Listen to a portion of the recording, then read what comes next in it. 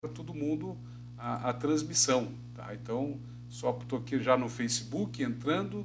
É uma transmissão multicanais, Murilo. Por isso que, às vezes, como a gente faz ao vivo, dá algum estresse, né? Mas nós estamos fazendo essa transmissão multicanais, Murilo. Ela está sendo, ao mesmo tempo, no Twitter, no Facebook, aqui no Instagram, também lá no YouTube.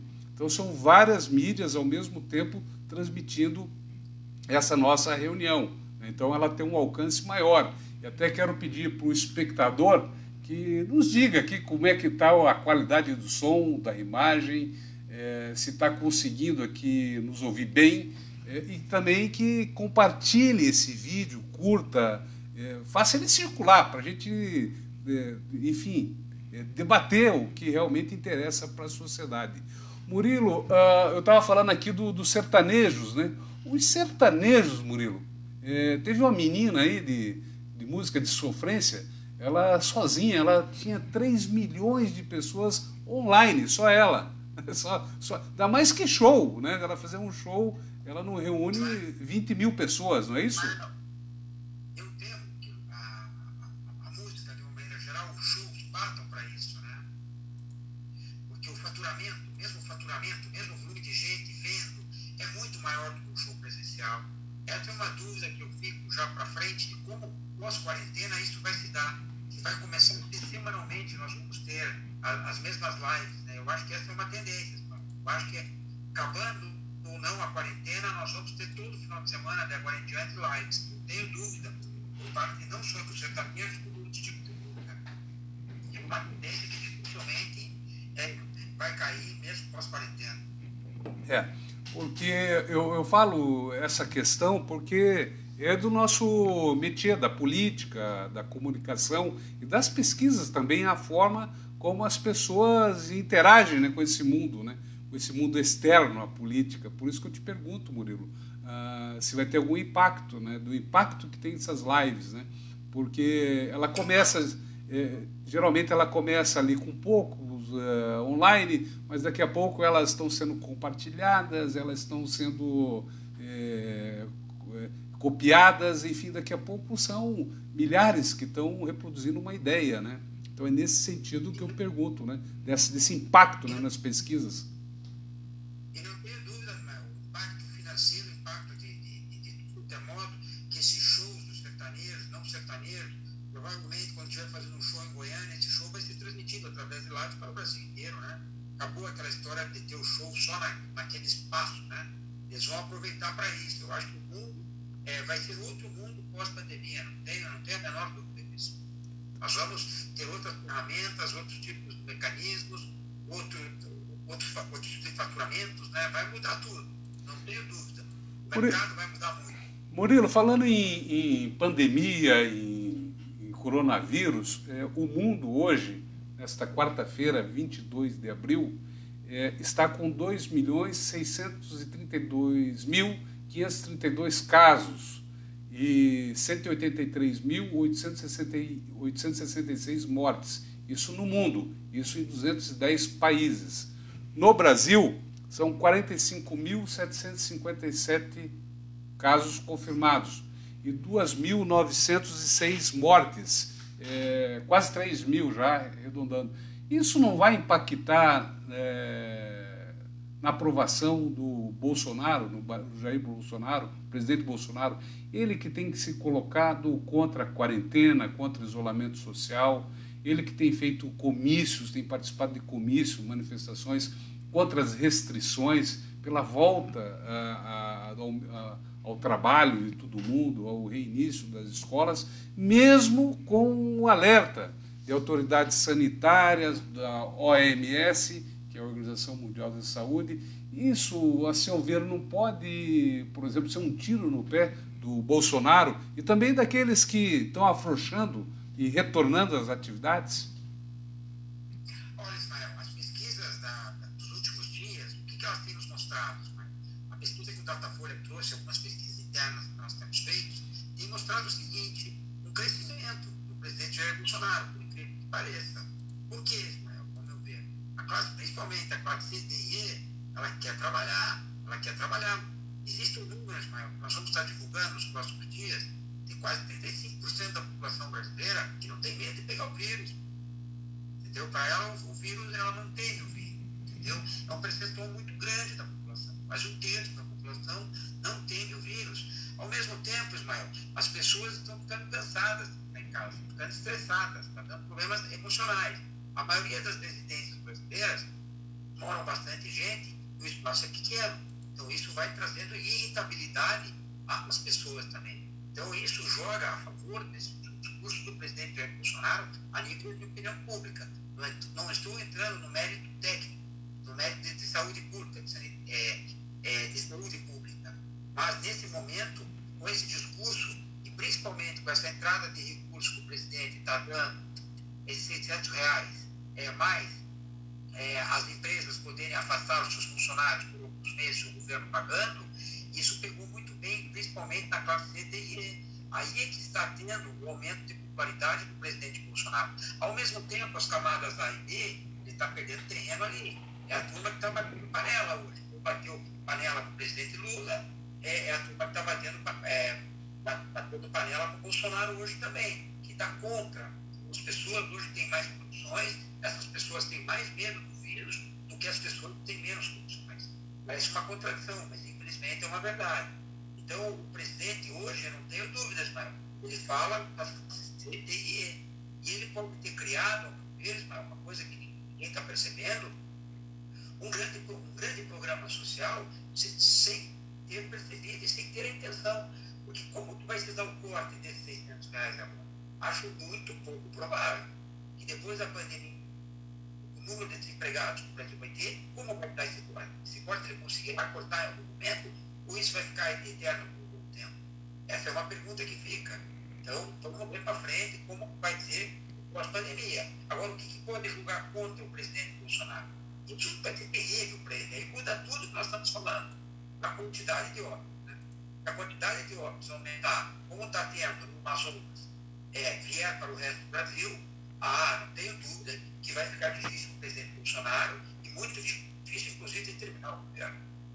Falar em dificuldade de terminar o governo, Murilo, há muitas discussões, vários pedidos de impeachment estão pipocando aí a partir do início dessa semana.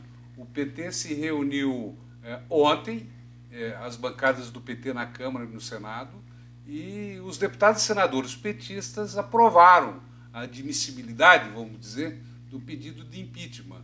Eles vão levar essa proposta para o Diretório Nacional do PT e muito provavelmente vai ser aprovada a palavra de ordem, enfim, a ação política, a campanha pelo Fora Bolsonaro, que pode ser um Fora Bolsonaro com impeachment, né? Então, traduzindo, né? Impeachment na Câmara. E tem todo esse histórico aí de confusão, e vai e vem, briga com o Alcolumbre, briga com o Maia, coisas que o brasileiro já está de saco cheio, inclusive, com essa lenga-lenga, né? Mas, por outro lado, Murilo, outros partidos, outras agremiações, outras personalidades que estavam quietas, como o Ciro Gomes, hoje também diz que a saída é o impeachment. Ex-ministros do STF, como Aires Brito, disse também hoje que tem todas as condições políticas para o impeachment do Bolsonaro. Eu pergunto para você, como é que ele vai se virar nos 30? Né? Eu digo ele e o Bolsonaro, né? Como é que ele vai se virar com todo esse tipo de oposição organizada e esse histórico, né, de hostilidade na Câmara, de lado a lado? Ele hostiliza os parlamentares e é hostilizado pelos parlamentares, né? Hoje também houve uma tentativa de aproximação do governo Bolsonaro com o MDB, né, e também com o DEM, que amanhã vai se reunir com o DEM. Hoje se reuniu com o MDB, amanhã com o DEM. Ele precisa adquirir esses partidos para sobreviver a um hipotético pedido de impeachment, Murilo? Olha, Ismael, eu não vou entrar no mérito legal. Se há motivo para impeachment, não há motivo para impeachment. Mas a nível de opinião pública, pesquisa, hoje eu acho o momento errado. O presidente Bolsonaro ainda tem que reclamar, acho que a nível da população, nesse momento, o Datafolha trouxe, acho que 20 dias atrás, 30 dias atrás, uma pesquisa sobre o impeachment do presidente, e a maioria dos brasileiros eram contrários ao impeachment do presidente Bolsonaro. Ao meu ver, o que pode levar o impeachment do presidente Bolsonaro a prosperar seria um grande número de óbitos no Brasil, que ele está apostando ao contrário, né? Ele está pedindo para a população ir trabalhar, para o Brasil produzir, ir devagar com o isolamento social, que está matando. Eu acho que se tivermos um número absurdo de óbitos no Brasil, o discurso do presidente fica difícil, porque a partir do momento que tenha óbitos de pessoas próximas a nós, mesmo aqueles que apoiam o Bolsonaro, vão deixar de apoiar. Você falou em óbito, em aumentar óbito. O Bolsonaro ele jurou aí em recentes entrevistas que não é coveiro, e falou e repetiu. E daí ontem, o Arthur Vigílio, prefeito lá de Manaus, do PSDB, caiu no choro, porque ele falou que o presidente Bolsonaro precisa respeitar os coveiros, que estão tendo um duro trabalho, pelo menos lá em Manaus e também no resto do Brasil. Estão enterrando muita gente. Murilo, você não acredita que tem aí uma subnotificação de casos de coronavírus? Porque está tendo muita morte. Lá em Manaus, por exemplo, em São Paulo, tem as retroescavadeiras trabalhando 24 horas para poder conseguir enterrar todo mundo em vala comum. Não é nem aquela sepultura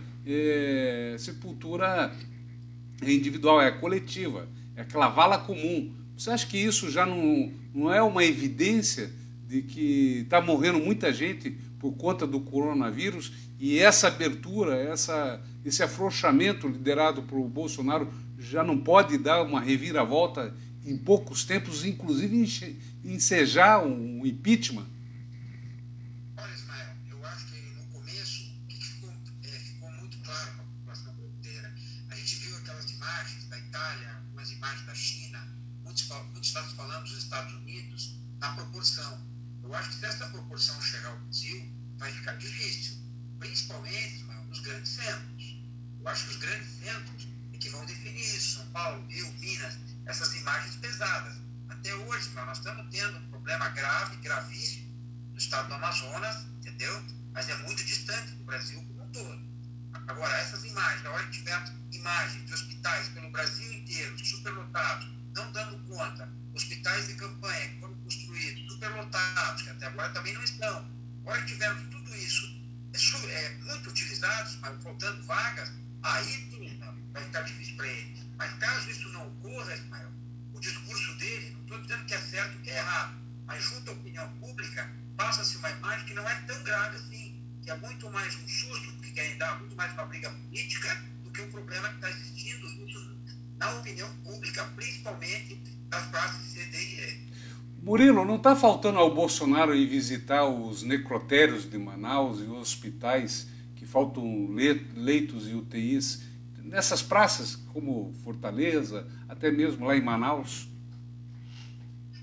Olha, Esmael, é uma sugestão, eu acho que é uma sugestão, eu acho que é uma boa sugestão para o Bolsonaro dar uma sobrevoada lá para ver como é que está. Não, tem que descer lá, sobrevoar não, quem sobrevoa é morcego. Ele tem que ir lá visitar, pôr o pé na fábrica, lá no hospital, né, na UTI, no pé na cova. Né? Ele tem que enfiar o pé na cova, Murilo. Sim, agora, para a grande população, a classe C, D e E, eles ainda não estão vendo isso. Ainda não chegou neles esse medo. Como eu te falei, quase um terço da população brasileira não tem medo do vírus. É uma coisa impressionante, é uma coisa que assusta. Isso é o quê? É o discurso do presidente, e que não é tão grave, que é uma gripezinha, que não vai afetar tanto assim, que as pessoas devem voltar a trabalhar. Essa classe C, D e E meio que está com ele. É onde ele está tendo o crescimento dele, ao meu ver.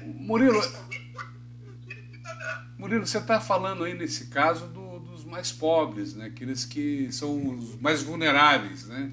Economicamente falando. Esses vulneráveis economicamente, eles têm medo mais da fome ou mais medo do vírus? Infelizmente, Ismael, no começo eles tinham um receio maior do vírus, mas como não veio em grande proporção, como eles imaginavam, como estavam vendo na grande mídia, na Europa, todos aqueles carros do Exército, corpos, eles ainda não têm essa cena muito forte no Brasil. Eu te diria que nesse momento, Esmael, há uma divisão entre eles, entre sair trabalhar e o medo do vírus. Mas cada dia que passa, Esmael, a vontade de trabalhar aumenta. Cada dia que passa, as pesquisas do ir trabalhar aumentam em relação ao isolamento social. Não tenho dúvida disso, principalmente nas grandes cidades. Então, a tendência, esse movimento de retorno ao trabalho, a seu ver, ele é irreversível. Infelizmente, Ismael, é assim, eu vejo como infelizmente, porque o vírus é uma coisa grave, mas eu acho que está ficando muito difícil. É só a gente ver a posição de vários prefeitos do Brasil, da liberação de estarem deixando ir trabalhar, né? O próprio exemplo de Curitiba, quando o prefeito Rafael Greca, praticamente, na exceção de shoppings, cinemas, praticamente liberou quase tudo, né? Muito tempo, né? Murilo, você citou aí agora o prefeito de Curitiba, o Rafael Greca, do DEM. Essa semana o shopping Polo, que fica ali na Alto da 15, anunciou que vai fechar 220 lojas. Não se falou a quantidade de empregos também que serão fechados, né? Isso deve estar se reproduzindo as pencas pelo Brasil, né? Os empreendimentos fechando e também os empregos indo embora. Isso não pode danificar também o projeto reeleitoral do Bolsonaro? Olha, Ismael, ele preparou o discurso, né, Ismael? O discurso dele, ao meu ver, está pronto, né? Eu sempre falei que para trabalhar que a crise ia chegar, certo? Agora vocês cobrem dos prefeitos, dos governadores que fecharam tudo.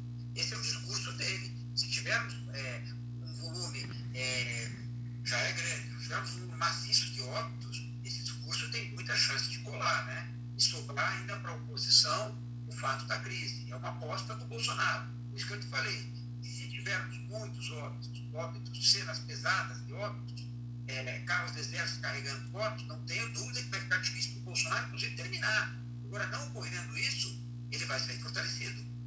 Pode me cobrar lá na frente.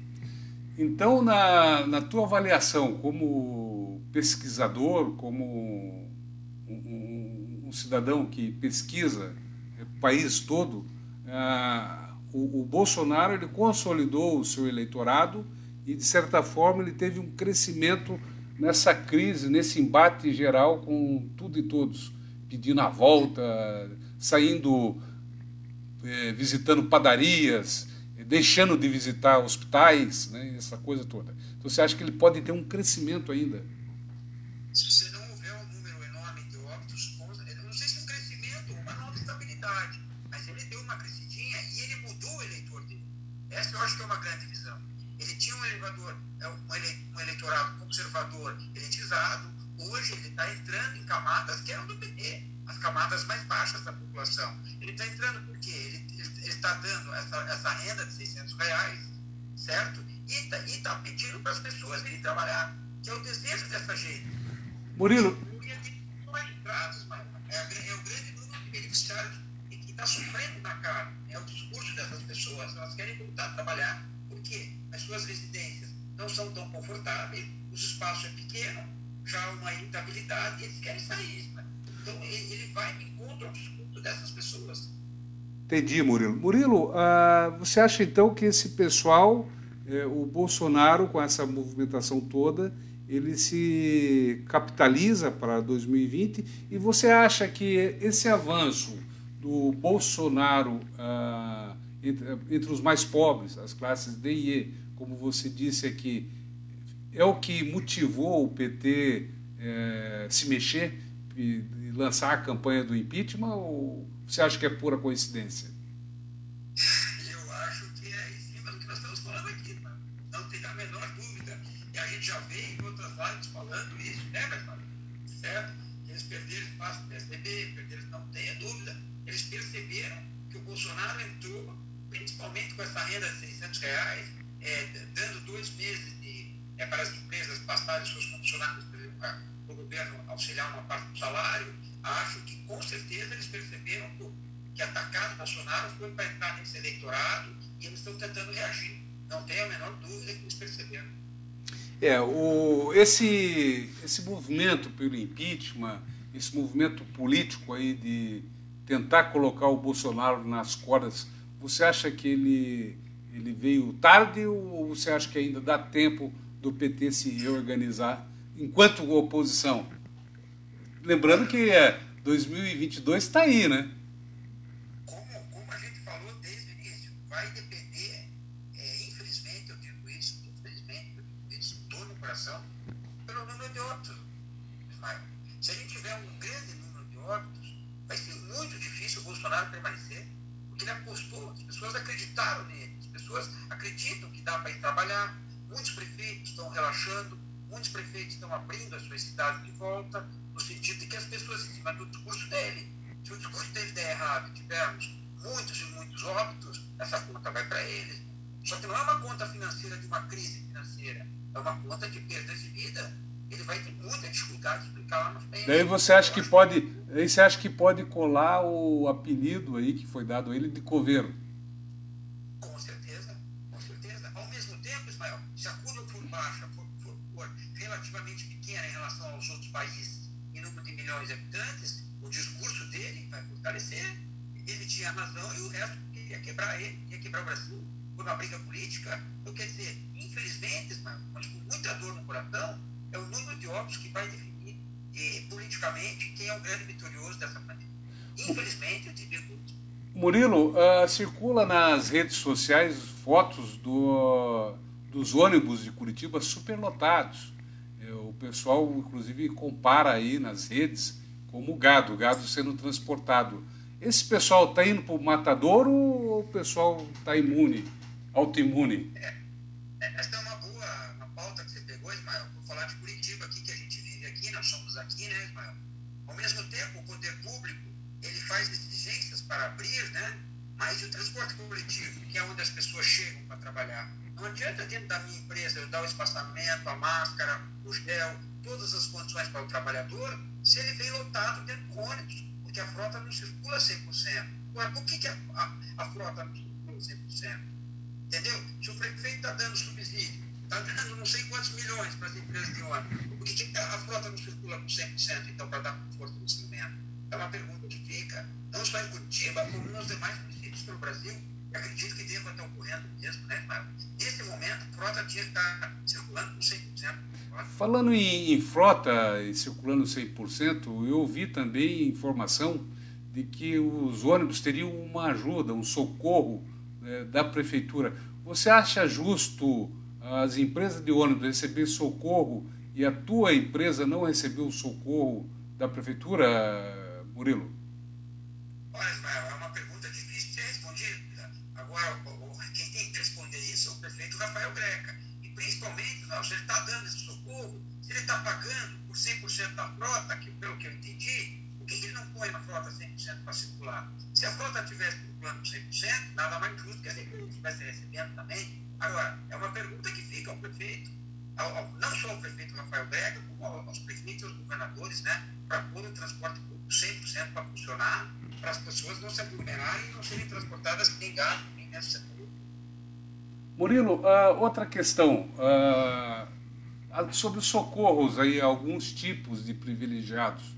O transporte público é um que está recebendo uns trocos aí, alguns milhões, mas o sistema bancário brasileiro também recebeu 1 trilhão e 200 bilhões de ajuda aí no início da pandemia.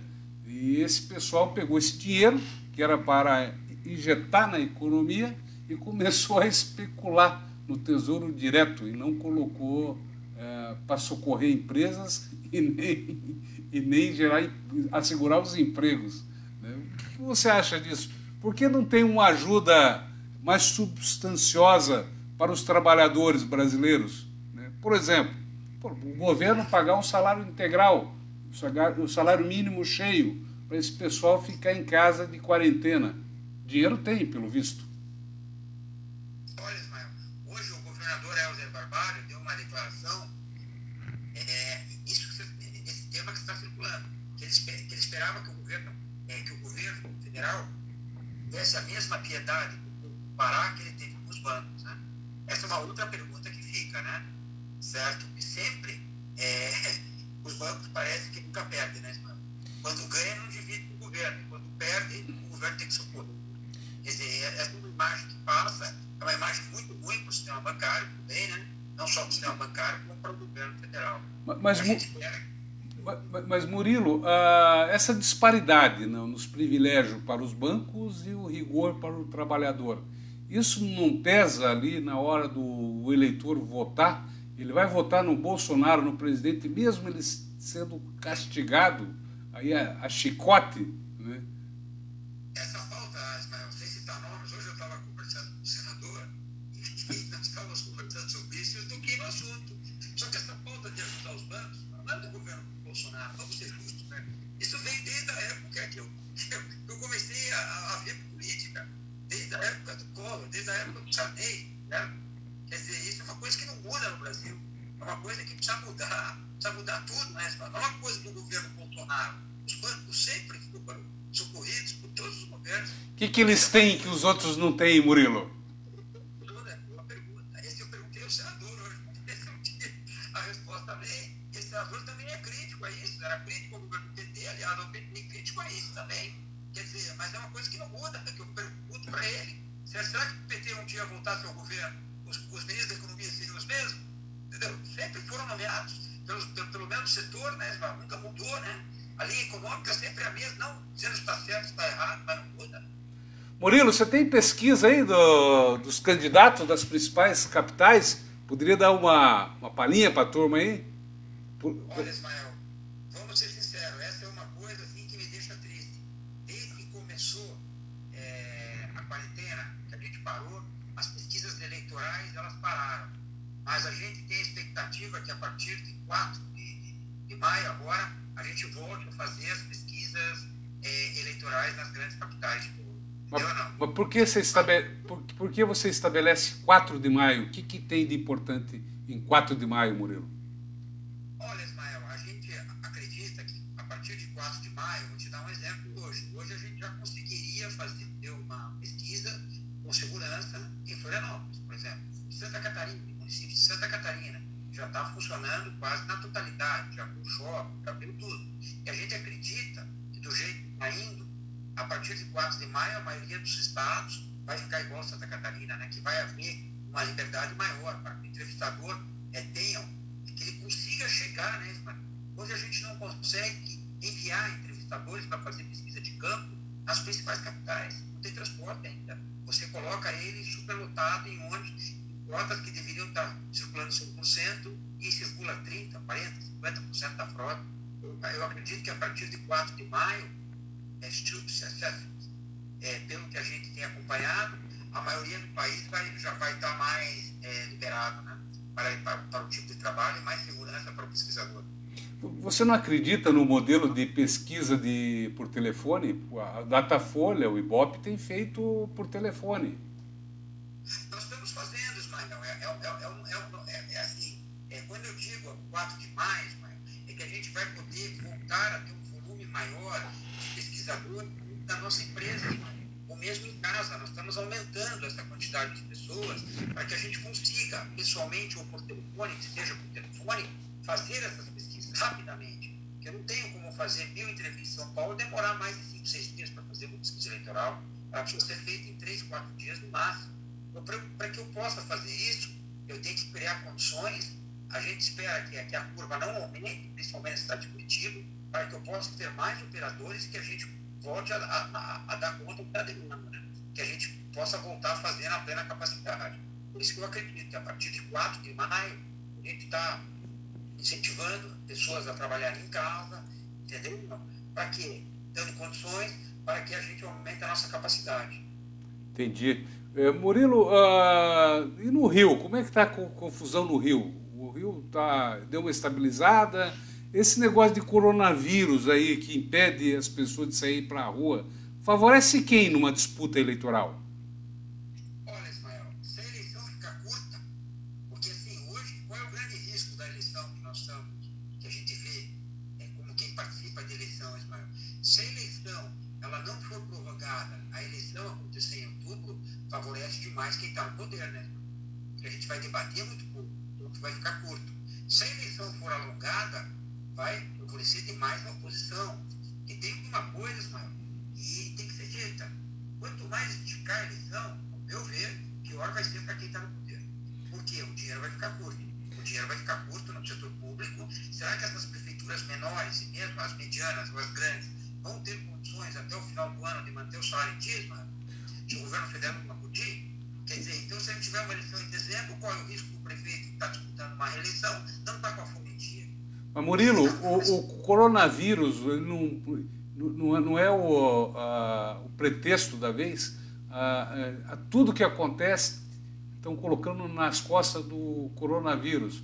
O empresário que queria já dar um calote, ele pegou e já colocou nas costas do coronavírus. O outro quis já fazer uma reestruturação, colocou na conta do coronavírus. O Polo Shop fecha e coloca na conta do coronavírus. A Hertz demitiu 10 mil e colocou na conta do coronavírus. Esse coronavírus não está com as costas muito largas aí não, Murilo? O problema é, você disse, as pessoas vão botar a culpa na crise do coronavírus. Só que o humor do eleitor está muito irritado.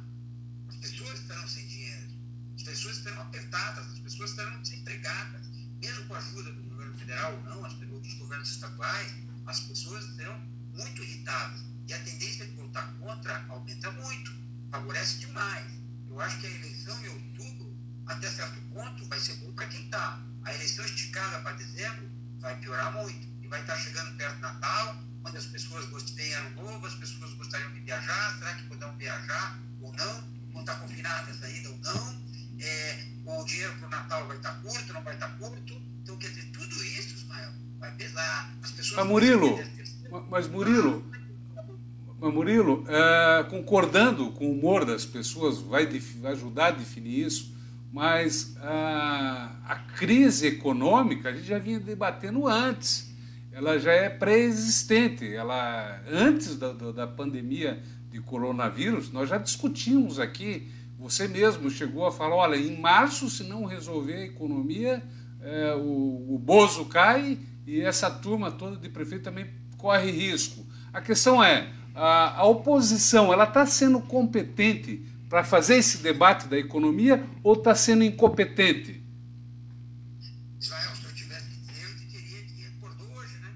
Hoje eles se reuniram para começar um movimento, certo ou errado, eu não sei. Mas quanto tempo tiveram? E quanto à crise econômica, a crise do coronavírus ajudou demais o presidente Bolsonaro também. Que agora vai aumentar o número de desempregados, ele criou um programa de renda, que ele vai ter gente do lado dele, certo? E o número de desempregados vai aumentar quantos milhões? Esses milhões, a princípio, vai para a conta do coronavírus. Só que, primeiramente, quem vai enfrentar as urnas não é o presidente Bolsonaro, são os prefeitos, né? Prefeitos e vereadores. Eu acho que aí tem um embate perigoso, entendeu? Não, perigoso. Eu acho assim que hoje o partido que está com um ponto de interrogação muito grande, também, se não acertar as contas com o presidente Bolsonaro, por ser do mesmo campo de direita, é o Democratas, né? Eu acho que essa briga do Maia com o Bolsonaro é muito ruim, de uma maneira geral, para as pessoas que vão disputar as eleições, principalmente na região sul e sudeste do Brasil, para os democratas. Murilo, sobre o Rodrigo Maia, eu fiz um post no Twitter ontem que deu uma certa repercussão. Eu coloquei que o Rodrigo Maia se comporta igual aquele cão que leva um chute e ele fica reclamando, Caim, Caim, Caim. Só que daí não reage. Ele que tem os mecanismos para abrir o processo de impeachment, ele não faz. Então, ou seja, todos os embates do Rodrigo Maia com o Bolsonaro, ele perdeu todos até agora. Eu não vi uma que ele ganhou. Então é o seguinte, ele age como esse cachorro, que é agredido e que não reage. O problema foi aquilo que eu falei no início, é o mesmo eleitor, o eleitor de direita, de centro, de direita. Quer dizer, o Rodrigo Maia tem uma grande dificuldade, que ele briga no mesmo campo. Para o PT brigar para impeachment é muito mais fácil pedir o impeachment do que para o Rodrigo Maia.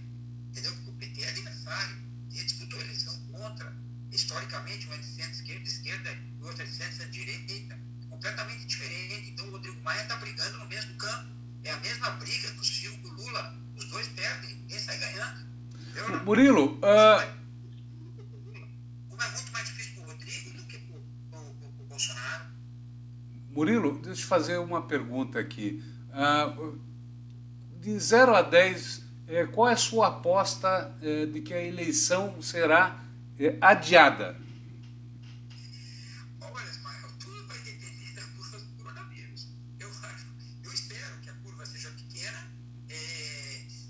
Se a curva for pequena, eu acho que a eleição ocorre esse ano, sem dúvida nenhuma. Eu te diria que uma chance 9, entendeu ou não? Agora, se aumentar o número de óbitos, o brasileiro tiver que voltar para casa, tiver que voltar ao confinamento, aí eu já começo a acreditar que a eleição pode ser adiada. Agora, não acredito, Ismael, pelo que as autoridades, tanto parlamentares quanto judiciárias, estão falando, que as eleições vão ser unidas, né? Isso eu não acredito, que ao meu ver, esse é o ponto. O Bolsonaro está mais para presidente reeleito ou mais para coveiro, na tua opinião? Olha, Ismael, eu não vou falar, Ismael, porque eu também, com muita sinceridade, eu acredito na ciência. Eu acho que as pessoas não estão preocupadas à toa, né? Você vê muitos médicos, muitas pessoas que não têm nada a ver com o debate político, muito preocupadas também. Então a gente tem que respeitar a opinião dessas pessoas, né? Eu acho que é uma aposta perigosa do presidente, mas nesse momento ele está vencendo, mas não sei se no final ele será o tempo dirá. Murilo, vamos supor aqui, vamos fazer uma viagem aqui.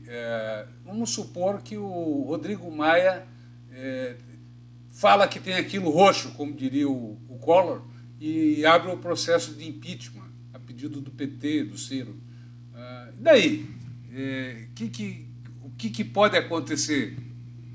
Nesse momento, Ismael, eu vejo assim que não seria bom para o país, porque o Bolsonaro, as pessoas querendo ou não querendo, tem, que nem o Datafolha trouxe, tem 35%, 36% da população que acha o seu governo ótimo.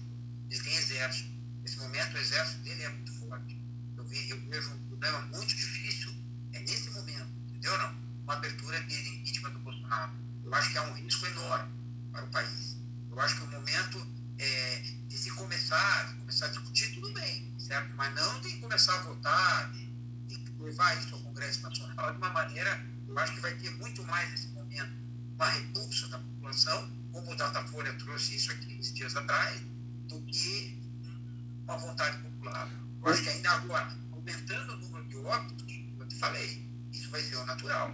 Se a gente viu no Brasil o que a gente viu na Itália, não tenho dúvida que vai custar caro ao Bolsonaro.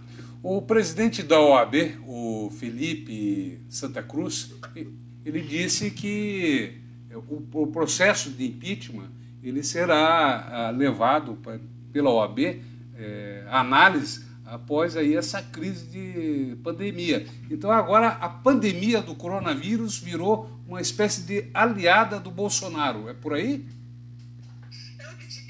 Eu só vejo assim que nesse momento o pedido de impeachment, penso eu, é terrível em todos os sentidos, que vai começar a barganha no Congresso Nacional do Volta. Já pensou o presidente, deputado de novo? Eu acho isso muito triste, como o impeachment da presidente Dilma foi. O brasileiro, de uma maneira geral, Esmael, nós precisamos respeitar, eu sempre defendi isso, lá atrás e agora, você é testemunha. Quantas lives a gente falou isso, né? O brasileiro, a gente precisa aprender a respeitar o resultado da urna. Ganhou, ganhou, perdeu, perdeu. Tira daqui 4 anos. A não ser que se cometa uma falta muito grave, mas muito grave, que pode ser o número de óbitos que eu estou falando, uma aposta errada. Mas nesse momento, começar agora o processo de impeachment, eu acho prematuro. Murilo, você falou em toma lá da cá no Congresso, mas hoje não foi isso que começou lá com o MDB e o DEM amanhã? Conversas do partidos aí, porque o Bolsonaro ele nunca deu bola para o Congresso Nacional. Nós até chegamos a conversar de que isso custaria mais barato, inclusive, para o próprio Bolsonaro. E agora ele vai pagar o preço? Esse é o problema, Esmael. Só que quando diz o presidente Bolsonaro vai pagar o preço, não, quem vai pagar o preço é a sociedade brasileira como um todo, entendeu ou não? Vai começar a tomar lá da cá. Tudo aquilo que ele conseguiu até o momento não fazer, entendeu? Ele vai... Como diria o Álvaro Dias, é o balcão de negócios. Exato, volta-se tudo. Eu não acho muito bom, por isso que eu acho que nesse momento não era o momento para tal. O PT está no espaço dele, aí é que vem. Agora já o Rodrigo tem, eu vejo uma situação muito difícil, eles apoiaram o impeachment nesse momento, que é o mesmo eleitor. É o eleitor que não quer isso. Entendeu? Não. Então eu acho assim que volto a falar, o democrata está numa situação muito difícil. Murilo, nós falamos aqui quase 50 minutos. Eu queria pedir para você, então, fazer suas considerações, já ir boa noite para o nosso espectador e para a gente já encerrando, né? Até porque, senão a gente rouba muita audiência do Jornal Nacional. Nós não podemos derrubar o Jornal Nacional. Nós temos que deixar uma canja lá para o Bonner, não é isso? Exatamente, Mário. A gente torce demais para que a curva não aumente.